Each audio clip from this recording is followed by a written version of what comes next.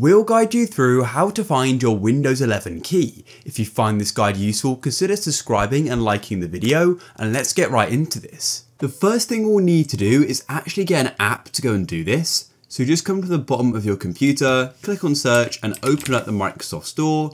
I just type in store and it should appear, and then wait for the store to load. After the store is loaded, then go to the top to where it says search and go and type in show key plus, just like this, and go and search for it.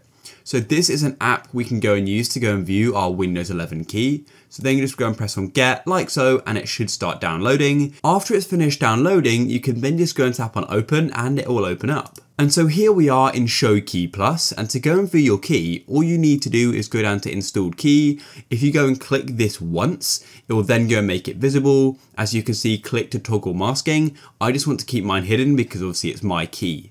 And if we go over to check edition as well, you can go here, and what you can do is paste the key in from the home page, and then you can go and see the edition of Windows. It is important to note though that you'll need to deactivate Windows on this computer before you can then go and use that key on another computer, okay? So make sure you know that, but that's it. Then after you've gone and deactivated Windows, you can use this key on your new computer or whatever. If you found this useful, then please leave a like.